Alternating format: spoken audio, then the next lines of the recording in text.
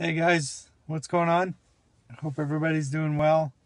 I've had a kind of a tough start to the week already, and I'm going to talk a little bit about it for this segment. I want to talk about what happens when we accidentally hurt people we love. They hurt us or we hurt them, and how we might be able to work through that a little bit easier.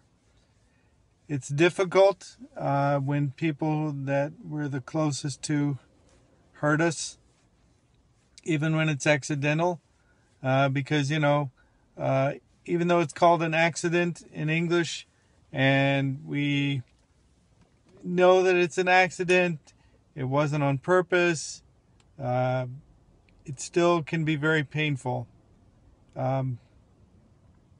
And it's hard when it's someone that we love very much and they love us very much, because we think, we have this thought that, well, they should be more careful.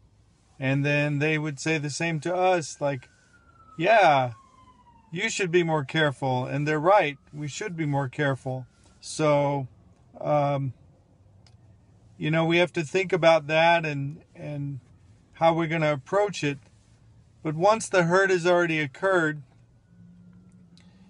the main thing we have to keep in mind is to take a few more seconds not to keep the hurt going. And I know I made that mistake recently, and it was really hard when I realized, no, I've not helped the situation. I've made it worse, and now we have a bigger mess to clean up. But if you can take 5 seconds, ask Hashem to help you.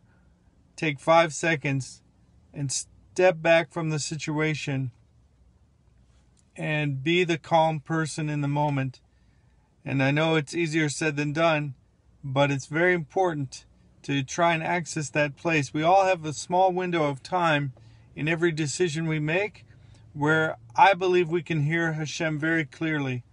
Even in very dark places.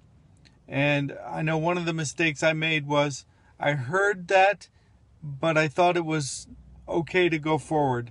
I didn't think that by going forward I was going to hurt someone, and I did, and it was terrible.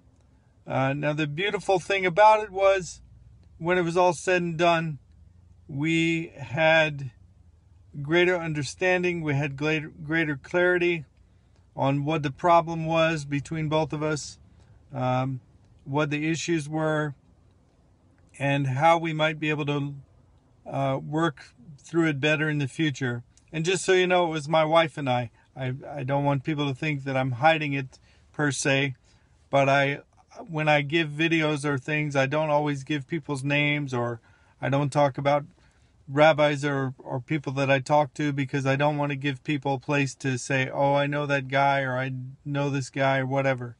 So it was my wife and I, and it was a very difficult situation. We both hurt each other accidentally, and we both made it worse. And then we resolved to take that window of time more seriously next time, to hear the voice of Hashem in those difficulties, and also to we really work through some things that will help us better as a couple. We were very honest with each other about how hurtful it was, and about how we struggled with understanding why it was hurtful. We know we're hurt. Sometimes we don't know why. Sometimes we don't know where the roots come from, and we took a few more minutes to try and explore some of the roots. So in the end, it was very painful for us, and we saw some tremendous healing regardless, which was great. And we resolved to do a better job, and to be more careful next time, and to pay more attention going forward when situations come up where we might accidentally hurt each other, or we might unintentionally keep something going when we shouldn't. So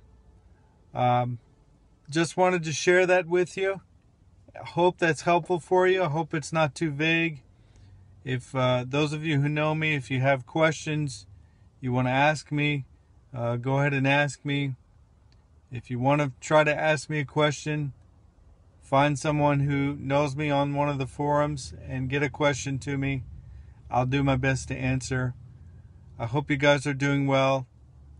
We're praying for a good week this week. We're praying for a beautiful Rosh Chodesh and getting ready for Hanukkah. It's coming up, guys. So, hope everybody has a great week. I'll see you soon.